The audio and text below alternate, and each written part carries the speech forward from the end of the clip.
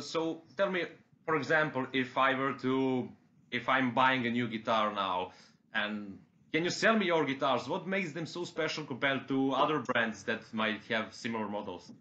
Oh, I'm the best at selling my own guitars because I'm not a sales guy. I mean, it's what it is. I mean, when it comes down to guitars, they're just guitars. Okay. And people try and oversell their stuff and saying it's the best fucking thing in the world. And it's like, you know what? It's just another guitar, but they are fucking great because we as a company, we go there to the factory every month after, before every shipment, we go and QC the guitars ourselves. Okay. And I mean, when a lot of the other brands, they don't do this. They basically let the retailers or distributors QC and, set up a guitar. We go to the source and we QC at the factory. And I think that's the reason why, a lot of people that have bought the guitars are just overly happy because, they get a really kick-ass guitar in their hands when it arrives.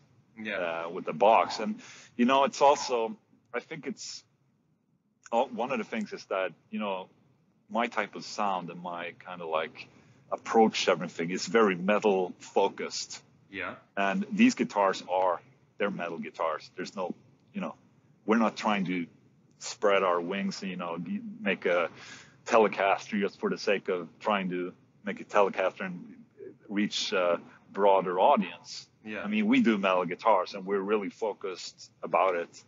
And I think that's our strength. Yeah.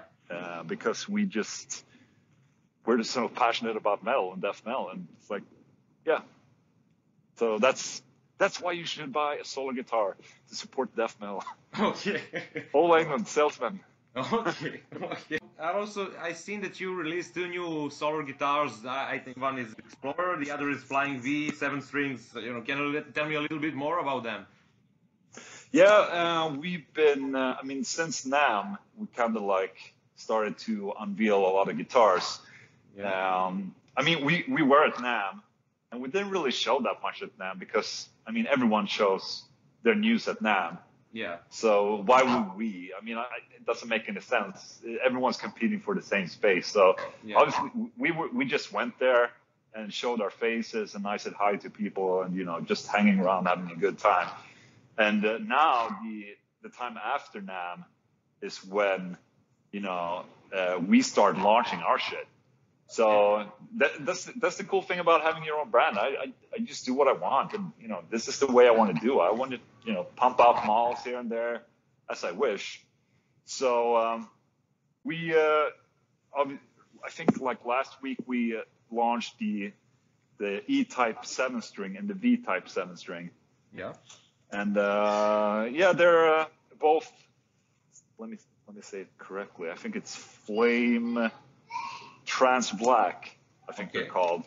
Flame Trans Black finish, and both are 25.5-inch scale length for a 7 string. Many people might think that that's too short for a 7 string, but from what I found out with using Evertune is that the importance of having a longer scale kind of disappears. Yeah. So they're 25.5. They have stainless steel frets, Evertune bridge, as I said, and they're just really sick. I'm really happy about how they came out. Okay. And when you play them, they're just so chunky sounding. I love it. Thanks for watching. And if you want more music news, just subscribe to Oldham Guitar TV and press that little bell to get notifications.